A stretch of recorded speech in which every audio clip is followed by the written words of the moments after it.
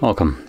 In front of me is a Oppo A96, and today I will show you how you can enable the power saving mode. So to get started, let's pull down our notification panel, expand it, and look for the toggle, which by the looks of it is not actually accessible right here by default.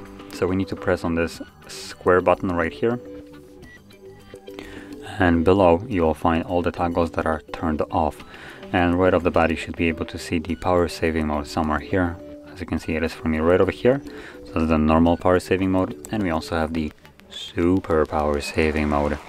Now the super power saving mode is a little bit more bonkers in terms of what it does. So it just makes the phone kind of feel useless just because it turns on dark mode, removes applications from your home screen, removes wallpaper, and generally it just prioritizes the most amount of battery that it can save.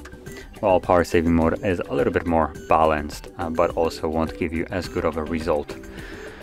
Anyway, I'm gonna add only this one. You can check this one out yourself if you want to. So I'm gonna drag it over here, drop it, and when I go back I can now actually access it. So from here we can tap on it. As you can see, it does lower the peak brightness of the display, and there's also a couple of things happening in the background which aren't disclosed here at all.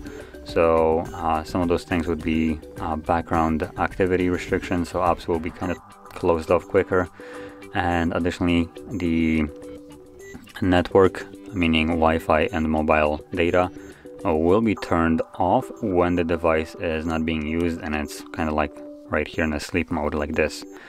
So the phone will disconnect from those after like some time, and because of this you won't be getting any kind of notification from applications that require internet connection. And just as a quick example, those applications would be things like Instagram, Facebook, Messenger, WhatsApp, and so on. So once you wake up the device, it will automatically reconnect to the network and sync up whatever it was missing. So just a little thing to keep in mind.